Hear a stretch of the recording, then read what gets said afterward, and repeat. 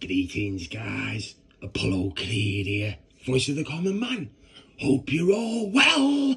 Big love and respect to all my likers, sharers, subscribers and commenters. You are the real, spreading the word of the common man, keeping the heat on the wrong ones. Big respect.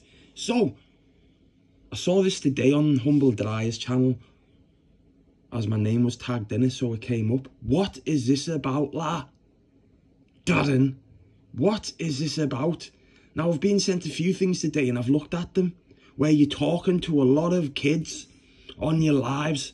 What is that about, lad? A grown man in his 40s talking to minors in the live chat. So is it true what everybody's been saying about you and what I've been hearing about you, lad? You sick individual. Talking to a girl here, which I'm not showing a face on my channel, but it's out there all over the internet anyway. And I've put the link to the video in my comment section. So go and look at it and think what yourself. All you people who've got daughters, all you people who've got kids, what is this about, Darren? And then you even state yourself in the video that her breast stinks and she's 15. What's going on here? You can see by the way she spoke to you when she's saying, remember me, you've actually spoken before. Something going on here, lad. Someone in the background turns around, which is a mate, another young'un, and says they'll finger your butthole, all right? And you turn around and say you can make that happen after stuttering all over like you would like that to happen.